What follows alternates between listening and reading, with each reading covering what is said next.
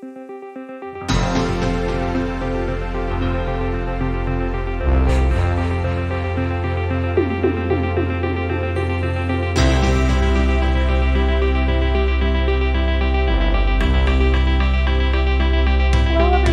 welcome to Coach Talk with the Coaches. My name is Casey and I am the Vino Vision Lead US Coach located in Iowa. I'm here with Zulma and Sallah today, and we're going to discuss happiness. And with that, I'll go ahead and let Zulma and Sallah give you a quick introduction.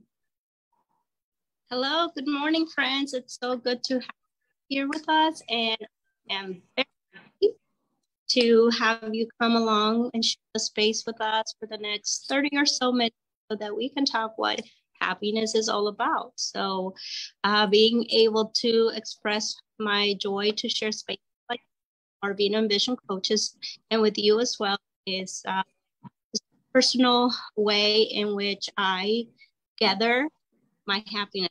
So thank you for being here, and Alec.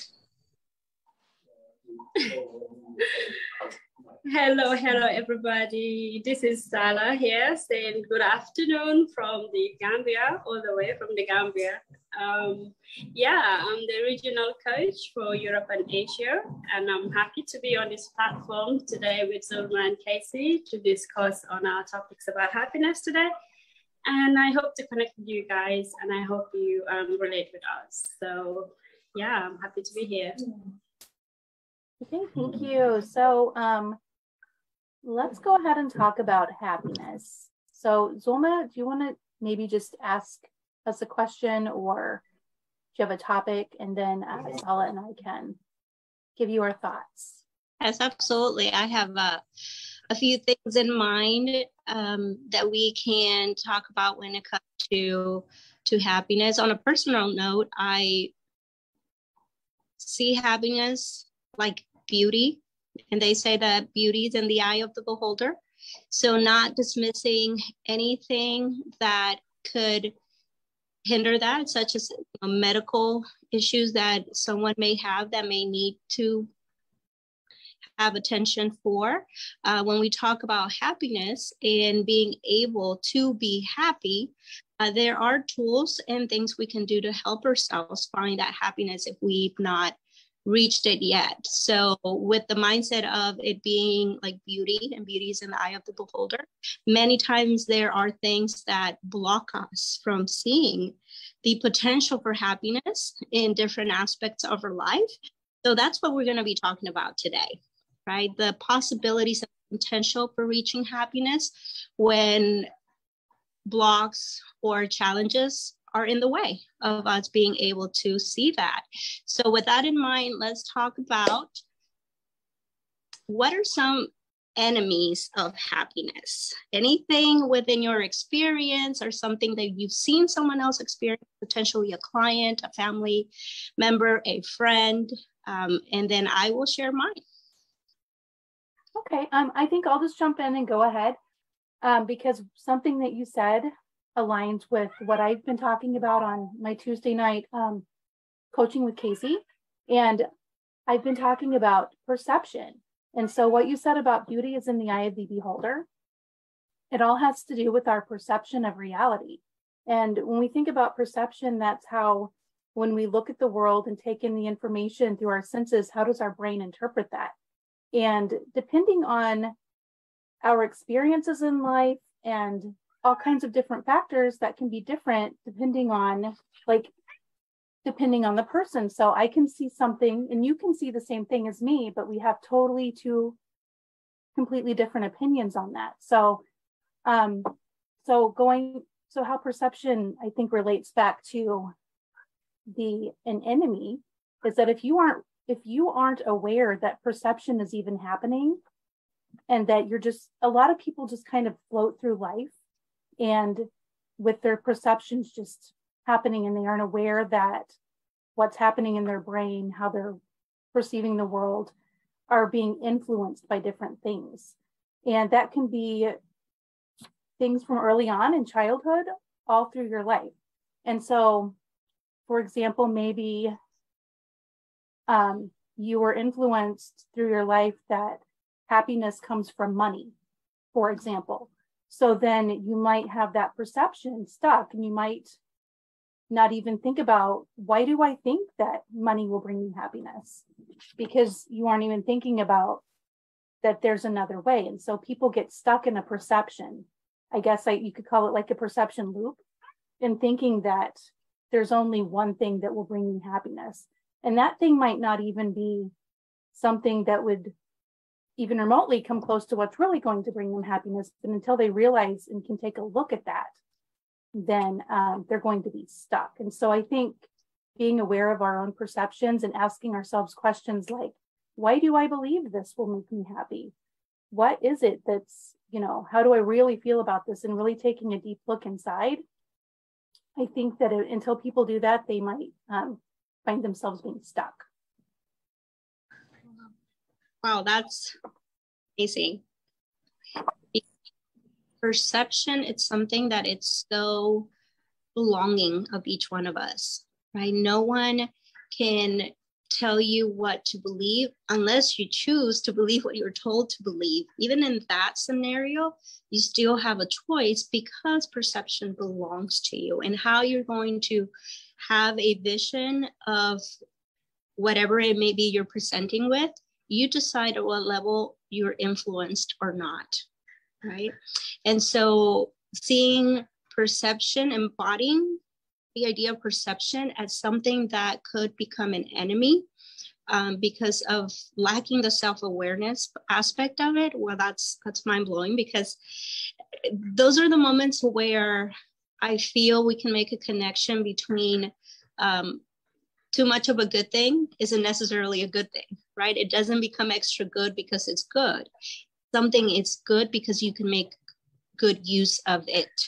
So even being gifted with the ability to have perception, to make our own decisions, when our perception is skewed, it can become an enemy. Absolutely amazing. Yeah. Yeah, Sallah, what do you have to say about enemies? I love the fact you guys are onto the perception. The perception, it's interesting how people would perceive things and perceive happiness. So to me, adding that perception, I will add meaning to it as well, because everybody wants to give a meaning to something, what it means to them, because happiness will mean different things to different people. But if you bring in the perception, you have to give it a meaning and the connection and the feeling. Why is this connected to you? So going back to the enemies, like Zulma says, so it's more like all the disadvantages, things that will just not sit well for you. Because at the end of the day, if you're trying to do things outside of your control, things that you cannot control, that's where the enemies lie, because it's out of your control. So you will feel frustrated that you cannot deal with something. Obviously, it will deprive you of the happiness that we're talking about, because you are now in a different state of being, because you cannot get to where you want to be, and the influence as well. I will take example, social media for one. That's now the influence, because coming back to your perception, people think that the perception that they see on social media that classify as happiness. That's one, for example. So it does help me a lot in my own personal experiences. As far as social media is concerned, I just scroll and browse, but I will not make any judgment or meaning or perception to things to define the kind of person I am. It has to be true to me. So one of the big enemies could be trying to be somebody that you are not. It will be a long, long, long way, and it will be very difficult emotionally. Obviously, it will be number one enemy. And whatever is not within your reach and you cannot deal with it, I mean, that will jeopardize your happiness too. So what is our state of connection now? because sometimes people cannot even relate. They do not know if what they are dealing with, how is it making them feel. So now is the feeling now. Do I feel good about this? What does happiness feel to you? What does happiness look like to you? Just like our regular clients when they come, because we're not advisors. We cannot tell them this is what you have to do to be happy. This is what you have to do to be happy. We have to sort of converse with them. And most of the time we mainly use the model that we do, the relational models, because we talked about the self-care. We talked about the love. We talked about now the happiness. It's all within the same relational. So forging that relationship with ourselves, feeling good about it. And if you're not feeling good about it, I bet everybody says, no, I am not happy. So yeah, I'll just jump on to start on what it means to everybody is different. So I'm very curious to learn more from you guys to see how you deal with some of the situations, especially with yourself and the clients that we deal with, because it's always different from everybody. And there's a lot of things that would classify as the enemies, one of them being trying to be what you're not, trying to just connect wrongly and all that. But yeah, I think that's all I have to say for now. Let's see what we have in store from Zulma. I'll share mine. And they're really an extension of yours, because I feel as human beings, we share a lot. Or as we say in the mountains, we don't share, we take turns, right? So at different times, we will take in a phase. Our patterns are very different, and that's why we can have conversations as well. There's something that I'm going to say that may resonate with Casey or may resonate with you, Sallah, each other. So I'm going to take your lead, Sallah, and more on one of the enemies to my happiness that I think for a while was something that I had to come to terms with, because it's not only until there's acceptance of, what kind of enemy we're facing and dealing, then we'll know what to do or what we want to do about it. So for me, that was comparison. Comparing ourselves to others is something that is just as natural probably as being alive, right? Ever since we're little, it's something that may just start appearing. I do hear my elementary age child come home and tell me things where he's already comparing himself, his worth, to his classmates. So it's something that just is going to happen. And as a parent, how do I help with that if I myself am dealing with that? So accepting that was or can be in a challenge is very important. So when I finally was able to accept that, then I formed a plan of action for myself. So very much like you said, Sallah, what am I going to do when a feeling arises as I'm scrolling through social media? What if in my life I'm trying to do something that it's working out, but not fast enough, and I see someone already there, that destination that I'd like to be in, right? So being okay with embodying that emotion of I'm feeling this way because that's something I want to have. Therefore, I'm comparing myself, my value, and even my self-esteem and growth, recognizing that that's their chapter 500. And this is my chapter 50. There is no reason to compare my growth, especially with my understanding of a holistic lifestyle, that organic growth, that I want it to be sustainable so that it can carry me over time and so I can enjoy the journey. right? Because what does happiness become? Is happiness one big destination, or is it small trips with attainable happiness that then adds up to this big, huge destination that we can call our own self-happiness, or the happiness that we create for the self and all of those spaces we are a part of. So that's one of them.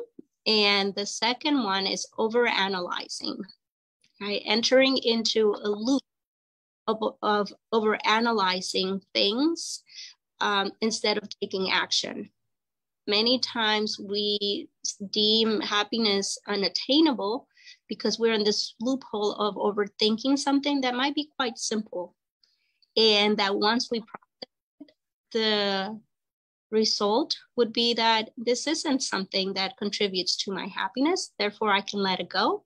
Or you do discover that indeed this is something that does have a contribution to your happiness, because at the end of the day, happiness is going to be a byproduct of all of those things that we put together. So those are the two for me. And I have found through experience that when we embody what we feel, especially in times where we are hard on ourselves for not being happy, it is the time that we can consider taking that self-responsibility, because at the end of the day, just like beauty is in the eye of the beholder, the responsibility towards our own happiness is in our hands.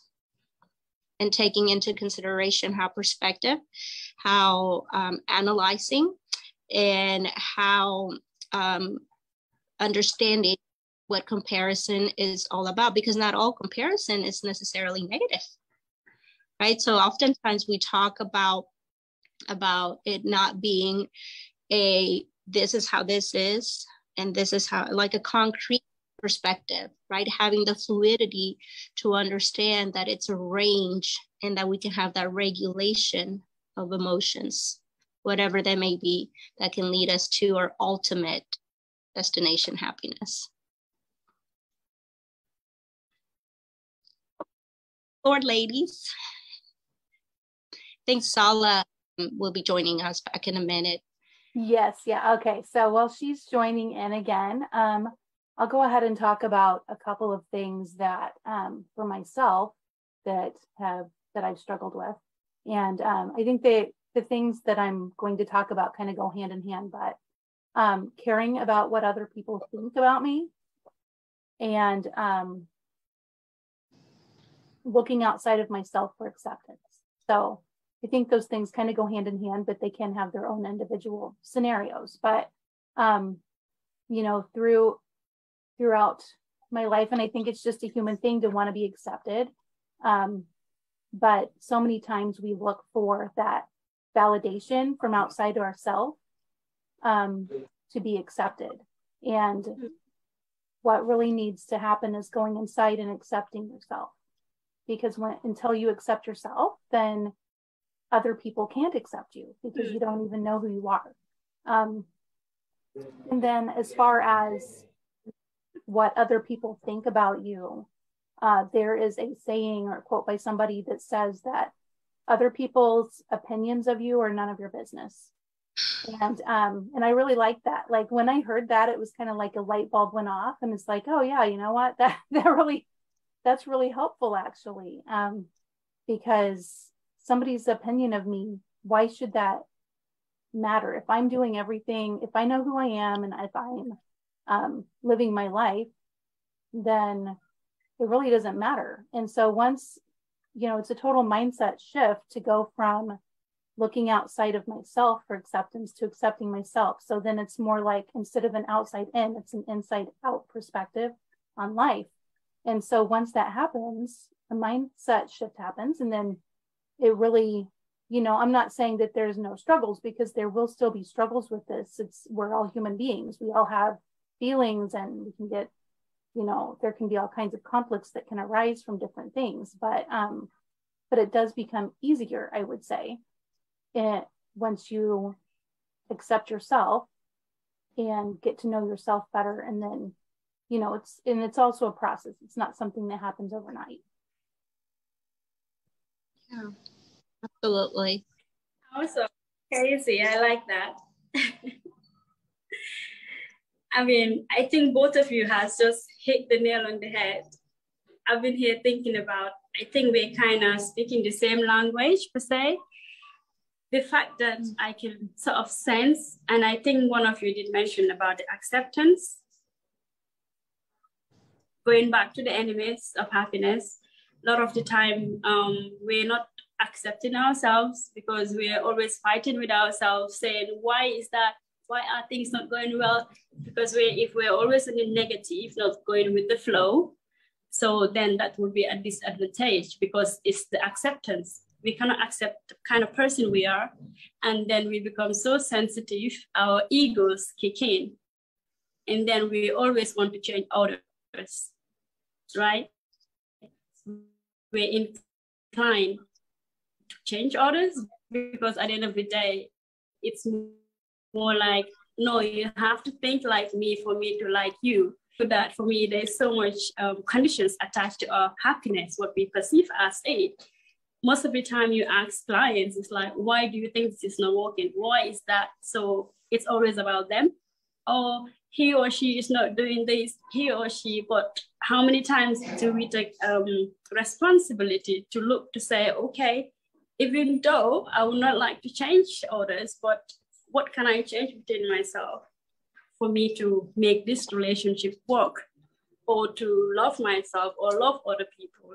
So I think it's the self-acceptance always is in my head saying, okay, all right, so you're fighting with nature, number one, why things are not working. The unknown, you can't pin it.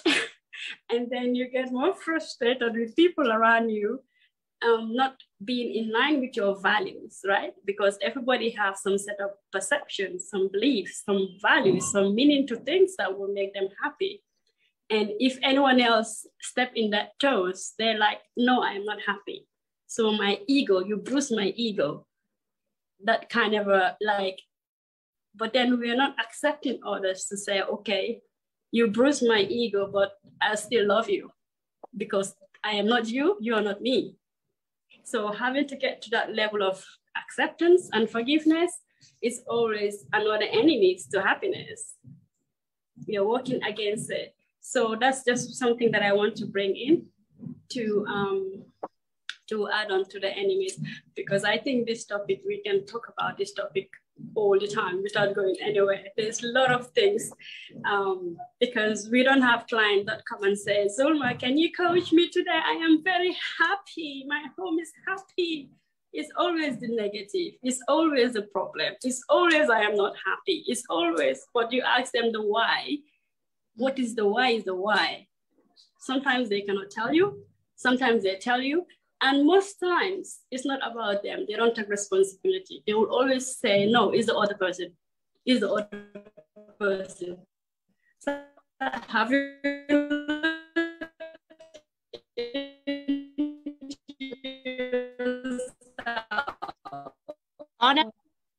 It's very far away. We've lost you there for a second.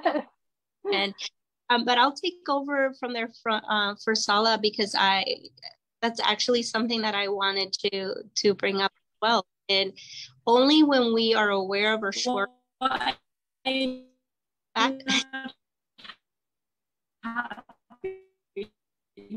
think it's just really select. Yeah. Can you send her a message, see if she gets that? So only when we become aware of our do we decide what to do? But you're the one, so why can't you get your own sort of feeling? Okay. So that's just why I want to chip in. But yeah, I think the insecurity. Yeah. Thank you, Sallah. So can you see? We're having an issue. Let's wrap this up. Can you hear us now? Yeah, Sallah? can you hear me, Zulma? We can. Is it better now? Yes, I can hear you. You were in slow motion. It's really bad. Is it better now? I know. Very terrible. I'll have to move a location. Yeah, it's very far away. You know, we had to have some good. I just acceptance is very important because only when we have that awareness for our shortcomings, we know what to do about it. So if we are blocking our own happiness because we don't feel heard, then are we doing enough listening? Right? If we're not happy because we feel loved, are we loving? Right? And are we giving what we're wanting to receive? So those were all amazing points, Sallah, that you made, and very insightful, because all of that can, at the end of the day, do. I will X, Y, and Z, right? When I get that job, when my children are grown, when this, when that, and then you get to that point and you realize you wasted time that you will never get back. So on that note, where does coaching come into the topic of happiness? What did coaching do for any of us? And for me, what coaching brought to the table and being able to leverage my enemies to happiness was that for me, it comes down to gratefulness, right? If I am grateful for what I have, I no longer have to balance myself and compare myself to anyone out there, because I am grateful for what I have, for what I'm able to give, and for what I'm able to receive. And I'm my own kind of special, right? What I have special. Therefore, no need for comparison. Overanalyzing something, it's fear of making decisions. So with coaching, really getting down to that one or two words that will help me focus into what I need to accomplish, help me make better decisions, contribute to my daily, monthly, year, and purpose and existence. So our coaching module for Vino Vision has, the first question is what, right? Client might determine at the point that their perception of happiness it's skewed, and that they may need a shift in that department. Simple questions like that. Being able to ask, am I happy? Because again, you cannot change what you are not even aware of that is contributing in a negative way in your life, in your happiness. So these are just examples of what, you know, our coaching modules can do. And then being able to identify what makes us happy and what is my purpose in life? Why am I here? And just a summary of these things that come together to create what is my plan here on after going to be happy. I think one of you mentioned it, but a few years ago, I ran a beta program for women, and we won't have time to go into detail about what it was, but at the end of this beta program, and I asked a series of questions to see if they would be selected to participate in it, I would say that 98% of those that responded, I had about 200 people respond, was the statement, I just want to be happy. And that was very impactful for me, because that's exactly, you know, what I want. It's what we all want. I think that's a great way to wrap up today. We have a couple of minutes left. Is there anything that you guys want to add? I would just, I guess, end with this Case quote. Can go first and wrap up. Okay. So I'll just end with this quote that popped up yesterday, and I thought it was perfect. And it is that happy people build their inner world, unhappy people blame their outer world. And so I think that's a good quote for me to end on personally. That's beautiful. You guys are amazing. I mean, we could stay here all day chatting about happiness.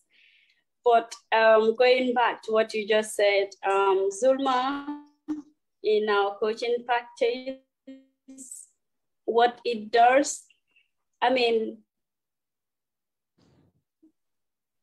very rare, that stress out so much. I know we're human as well, but because I think using the tools that we have, that we share with others, I mean, it's a daily reflection of the kind of things that we do. Even if we want to go back to the enemies of happiness, we're aware. Straight away, we can do the shifting. Unless you want to stay in that motion, but at least once you have those tools, as long as you know, okay, the food that you're getting on, it's really not going to make you happy.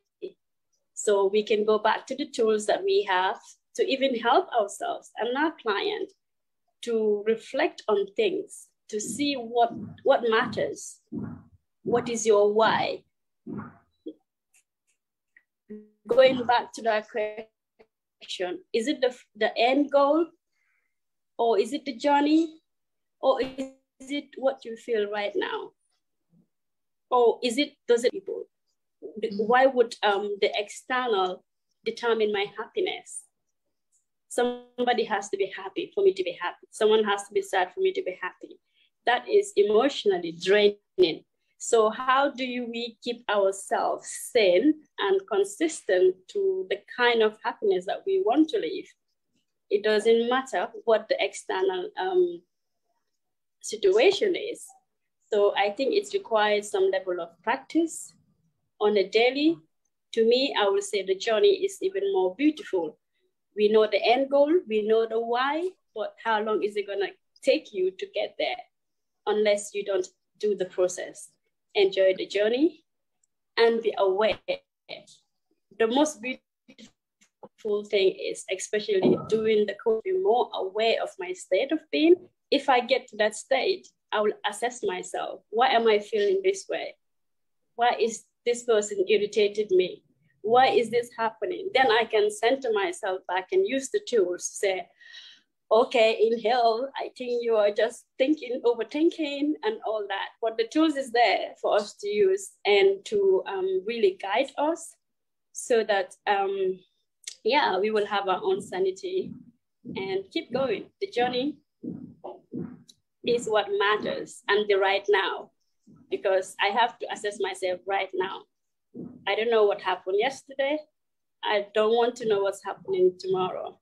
It's right now that's matter. What do I do right now to make sure I am happy right now? And nobody is going to snatch that from me. Very good. So I think we can end with happiness is an inside job. And if you're ready to take on that job or expand on it, feel free to check out our website, and a list of our coaches who would be more than happy to hold hands with you on your destination. Until next time, we'll see you guys. Have a great week and the weekend, and we'll see you in a month with a new theme. Destination happiness. Bye.